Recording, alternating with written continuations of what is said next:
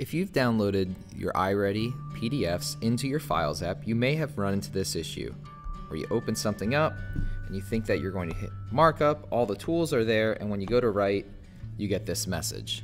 That is because it's copyrighted.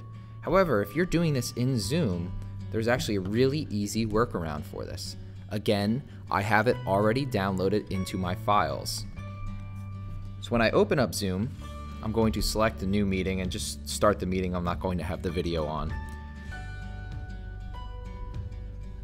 So when I'm in my Zoom meeting, I can actually go to share content and I can share from my iCloud drive. And when I do that, I can select that same file and it's going to open up. I can use 2 fingers to pinch and zoom in where I need to. And then in the bottom left-hand corner, you're going to see a little annotate button, a little pencil. Now, if you do not see that, go to zoom.us, go into your login, go into your settings, and make sure that annotate is on for the host only. If you don't have it on for the host only, the students can actually annotate on your screen as well. Sometimes that's great, but most times you don't want that to happen. So after I select the pencil, you'll see some different tools here. I can click on the color, and here I get my line width as well as the color. Very limited options, but great for just quick annotations. You also have a spotlight feature. Spotlight is what you think of your laser pointer. So you can go ahead and read the questions out loud and show them where you're looking, and then I can click on pen, and this is where I can annotate here.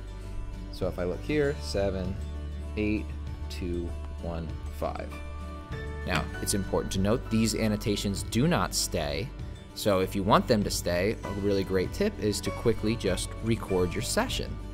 So over here, I can have the eraser where I can erase different parts. I can undo, and your very typical, just different text boxes and such are all available inside this. You'll also notice I don't get that pop-up because we're not actually annotating on the PDF. We are annotating over top of the PDF, much to the same as like a smartboard.